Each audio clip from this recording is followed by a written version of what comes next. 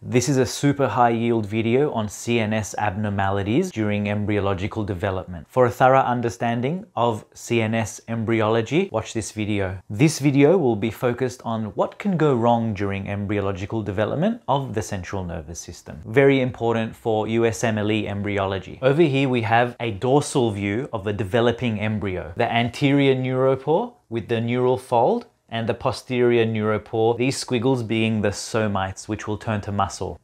Failure of the anterior neuropore to close cause an anencephaly and an encephalocele. Anencephaly is essentially no formation of the brain. And next issue, holoprosencephaly. That's when the prosencephalon, which is the forebrain, fails to divide in the telencephalon and into the diencephalon. This condition is associated with Patau syndrome, which is a trisomy 13, Edwards syndrome, which is a trisomy of 18, of the chromosome 18, severe fetal alcohol syndrome.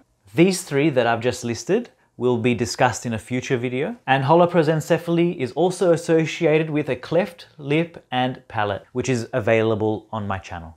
And moving further down the brain now, we have posterior fossa abnormalities. Dandy-Walker syndrome, that's when you have a dilated or an enlarged fourth ventricle. You won't see any vermis on the cerebellum, and the cerebellum would overall be smaller. The next syndrome is Arnold Chiari. Arnold Chiari I is less severe than Arnold Chiari II.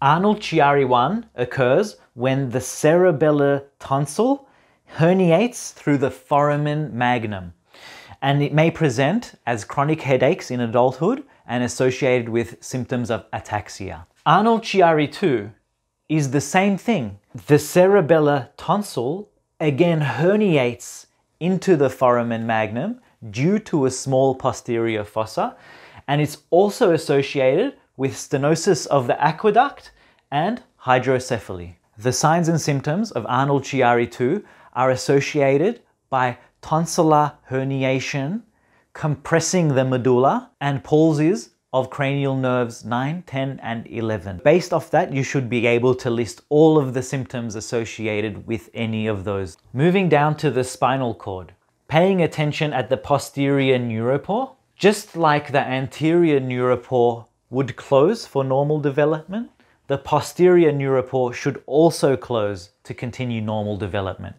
And failure of closure of the posterior neuropore can lead to spina bifida, meningiocele, and myelomeningiocele. I highly recommend that you watch my video on central nervous system embryology. This is to make sure that your understanding of normal embryology has a good foundation for further study.